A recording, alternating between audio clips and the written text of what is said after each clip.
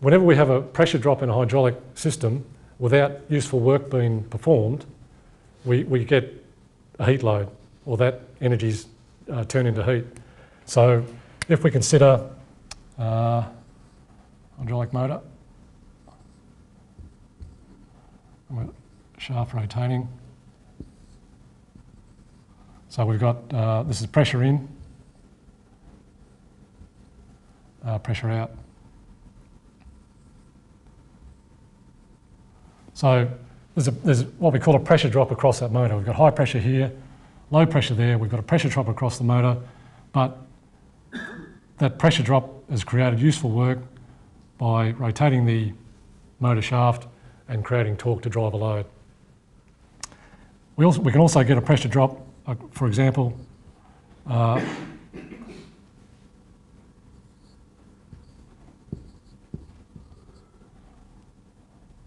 across a relief valve.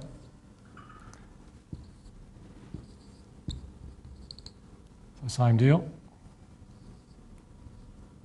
We've got oil flowing from an area of high pressure to an area of low pressure, but significantly without any useful work being done.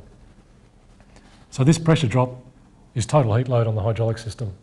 And I suppose to just illustrate it one step further, we get the same concept, at least partially happening in most hydraulic components, because we've got a case drain here, and we've also, as well as this pressure drop, which is obviously doing useful work, there's a percentage of pressure drop here from high pressure to case drain, which is obviously not creating useful work, so that's heat load. And the when I say check abnormal heat load, one of the easiest ways to do that is with a infrared thermometer, which is absolutely a fantastic tool if you have anything to do with hydraulic equipment. I never leave home without it, because when you understand that concept, if you had a system that was overheating, it's very easy just to go around, check your components. In the case of the relief valve, if that was passing, it would probably, you'd see a noticeable temperature difference. Well, that component would be noticeably hotter than other components in the system.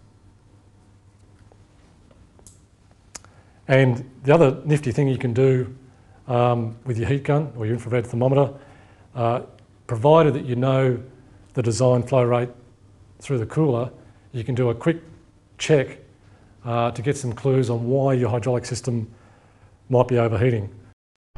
Hi, I'm Mark Perry from Fitzsimmons Hydraulics in Buffalo, New York.